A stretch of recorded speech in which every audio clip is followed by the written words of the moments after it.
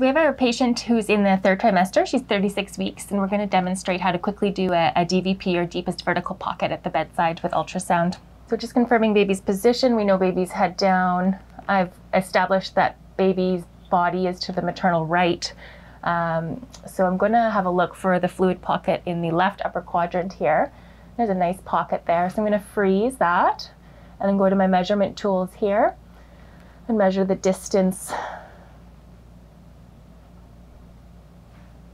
Just adjust that as needed.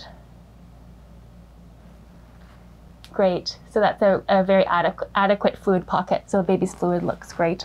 So we're able to really quickly demonstrate a normal amniotic fluid at the bedside. If we wanted to do the amniotic fluid index, we could also measure in all 4 quadrants and then calculate the AFI.